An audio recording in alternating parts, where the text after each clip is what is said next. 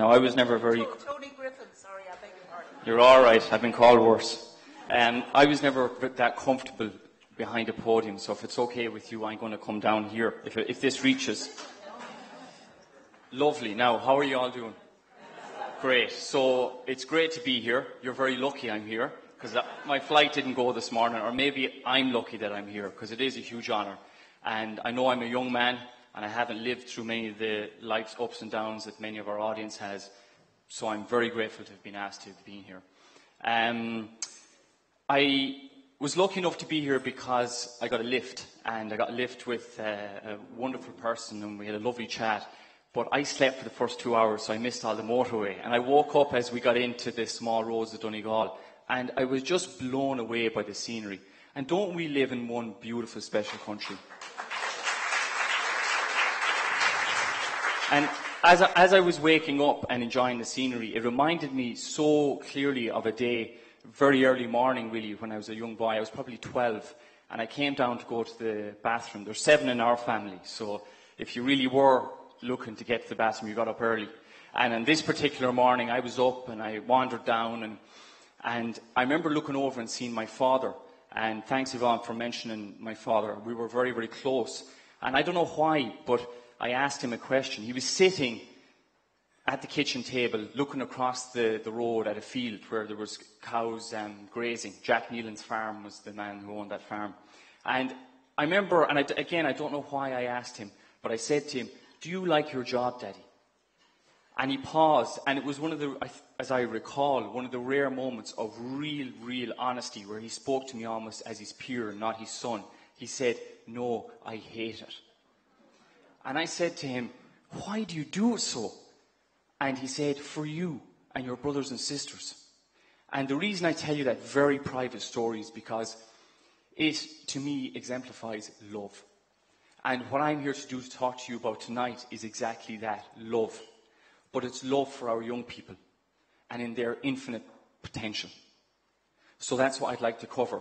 When I sat down to prepare this, I said, who am I to be the historian or the sociologist and look backwards and give my opinion on why I think we are where we are? And then I said, who am I not to? And one of the things I thought about was, we Irish are a passionate people. We're a heart people. But whether it was colonialisation driving our hurling up into the mountains and our education into hedgerows, or whether it was years of silence and secrecy, where a doctrine was used, where fear was used to spread a message of love started by some fellow we never even met or knew where he came from in a place called Nazareth, a fellow with long hair, or whatever the God or the Jesus that brought love into the world. It's real, isn't it? We've all felt it. But somewhere along the line, we lost that as a people. And our spirit was broken. And we're a heart-centred people. Let me talk about our education for a minute. I'll bring you through SOAR in a minute and how it came about and what we're doing. But firstly, my sense of our education is we inherited an industrial revolution's approach to education. Create worker ants to fulfill a bottom line. But what that approach has forgotten, did forget and is that the worker ants have hearts beating in their chests and souls that scream for expression. So what did we do with our Celtic spirit? We shoved it right down. We put our unwed mothers in homes out of sight. Not just in Ireland, by the way, all over the world. I met a man a few weeks ago by a stream in Cornwall, thanks. And he talked about how he was black, and I asked him, how did you get to be in this part of the world? And he said, well, my mother was a local girl, and my father was a black American soldier stationed in this part of the world.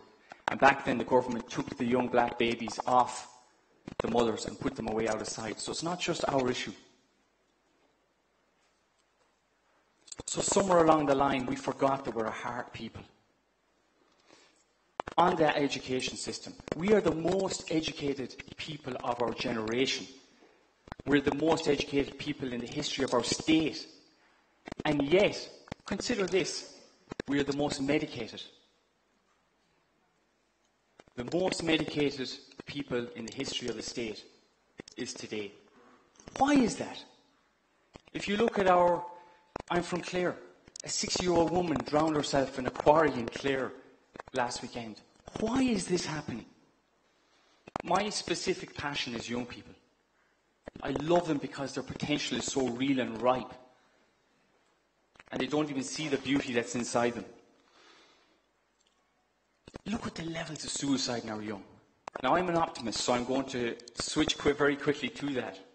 But why have we such a level of dis-ease in our young people, where they're so lost that they try and lose themselves in alcohol or drugs or porn, because there's 11 and 12-year-olds viewing it, or whatever it may be?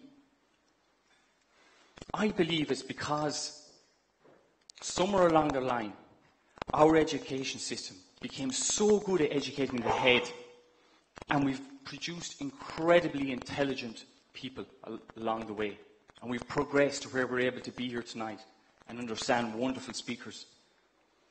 But somewhere along the line, guys, we forgot to educate the heart. That piece of us, that intangible, we forgot to educate our hearts. The Dalai Lama, it was Rory McKieran that sent it to me, and I love it, a little quote, where he said, in the Western world, we spent 2,000 years exploring outer space, how to accumulate security or stuff. And in the Eastern world, they've spent the same number of years exploring inner space. Now, that cycle you mentioned, Yvonne, my father, that I mentioned earlier on, he worked in the buildings up to 9 months before he died from asbestos-related lung cancer. And that morning I asked him, why are you doing this, Daddy? It was that which he was going out to do. The reason I cycled that bicycle was probably out of grief. It was an incredible journey. It proved to me that we have so much untapped potential that we never really dig deep into. We never realize. The one thing you forgot to mention, Yvonne, is that I met my wife on the last day of that cycle. So I did very well, didn't I?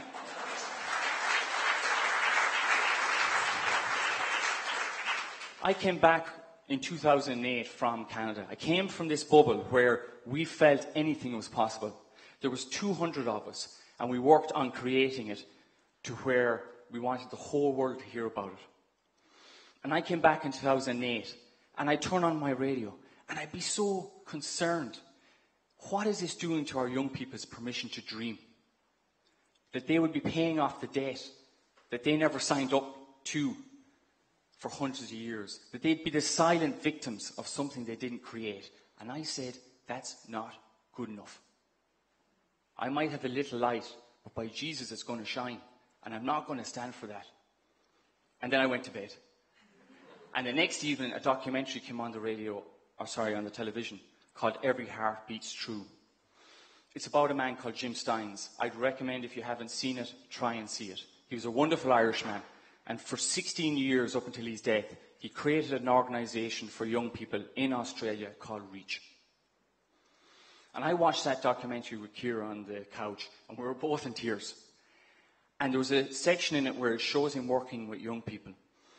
And whatever's happening, they're telling him what he means to them.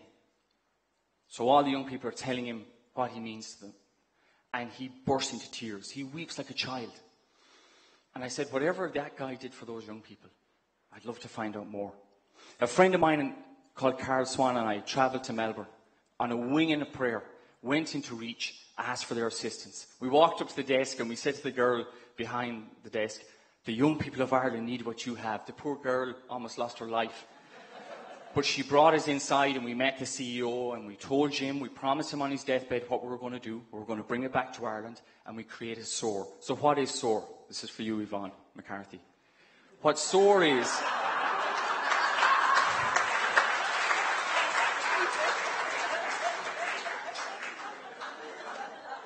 What SOAR is, it's all about inspiring the next generation to take ownership of their lives.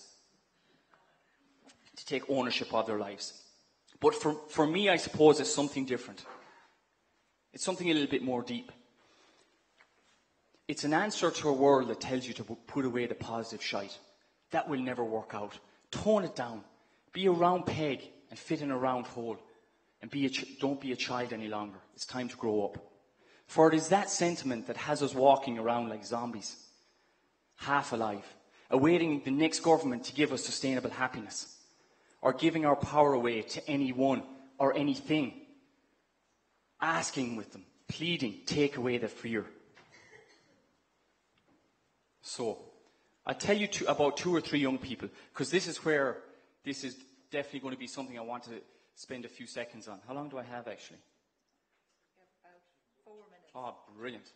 So, I want to tell you about where our young people are, okay? And I am no expert on this. By no means am I an expert. I'm just telling you about the schools all over Ireland. We've been to nearly every school in Donegal. Tell you about some of the hundreds of brilliant young people we've met. And I'm going to be very honest with you.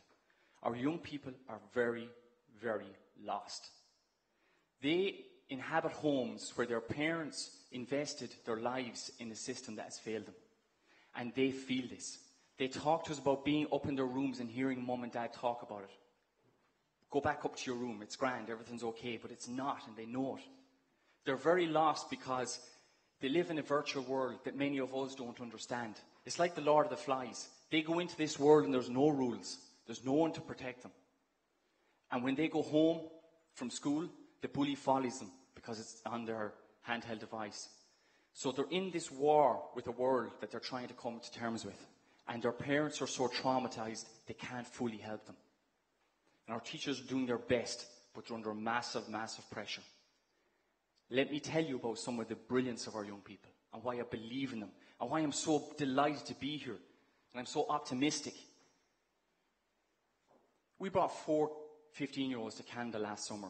One of them was a girl called Emer Lynch. Her mum and dad fled the troubles in the north to live in County Clare, wouldn't we all? To give them a better life. And we brought Emer, and one of the talks at the camp in Canada was by this fella who'd been horrifically bullied as a teenager. He'd had his ribs broken for wearing a pink t-shirt to school and being called gay. And the following day he said to his classmates, let's make a statement. Let's all wear pink tomorrow. Everyone in the school wore something pink except the 4 bullies. This went virally across Canada and became known as Pink Day. Emer Lynch was so moved by that story, she came back to her teacher. Now, remember, she's 15. She went into her teacher and she said, sir, there's bullying in this school and you're not doing anything about it. So we're going to have a pink day. And he said, a what? Well, a week later, every single student, including the teachers, walked around Killaloe in pink. Now, that's the power of a 15-year-old when she's ignited. We're in a school in Wexford, and we're talking about difficult times. And the guidance counsellor, we always have one in the room, starts talking about how his brother-in-law had taken his own life, left behind a year-old baby, and how it really devastated the family. And he broke down and he wept in front of 125 boys. And when the biggest strapping lad near the back of the class stood up, turned around and says, Jesus, sir, fair fucks to you. That's how real it was. The following week he rang me. Sorry about the language, Joe. The following week he rang me and the teacher, and he said, you won't believe what happened. I said, what? One of the students came up to me and said, look, sir, I've been having suicidal thoughts for 6 months, and when I saw your courage, I said, it's not a weak thing to ask for help. How do I get help? That's what happens when you ignite a young person's heart. The last story is very special to me because it's a Donegal story. We went to school in Donegal, and a girl came up to me afterwards, and she's like many of the teenagers that I meet, has something she wants to do, but perhaps doesn't yet have the confidence to realise her potential. And she wanted to be a writer. And I encouraged her just to apply for some writing competition. Just give it a go. See how it goes. And she emailed me the following week to say that she'd entered a competition. It was called the Cadbury's Young Journalist Award, GAA-run competition. That was fine. I forgot about her. I didn't think about her again for a few weeks because we were quite busy that time. And then she rang me back to say, just want to let you know, I won it.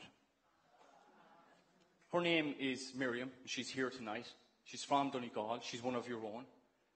Now she's been offered jobs. She rang me the other day just to let me know that she's been writing columns for a local newspaper, and they've asked her when she leaves school, would she come work for them? That's what happens when you ignite a young person's heart. So, in conclusion, thank you, Joe, for the opportunity. What I would say is, we are the guiding elders of this society. Our young people are yearning for the opportunity just to get a chance. And I'm telling you, the recovery of this country does not rest in Kildare Street. It rests in our hands. Human beings have, and I do it as much as anyone, an unbelievable tendency to find excuses. What I would say is, take ownership of this country and let's guide our young people. Let's guide them. And this is how we're going to guide them. What would you have wanted for yourself, looking back at your 15-year-old little you? Or what would you wish for your son or daughter, or granddaughter, or grandson? What would you wish for them? But really, what would you wish for your 15-year-old self? Take that home with you. At some stage in the next week when you're doing whatever floats your boat, out walking the dog, or whatever it may be, just reflect on, what would I want? If I was to travel back in time, and I was to give a piece of advice to my 15-year-old self, what would it be? And then let's gather together. Let's really believe in our young people. Let's take ownership of that. And with them, let's go and change this country. And not wait for someone else to do it for us. Thanks very much.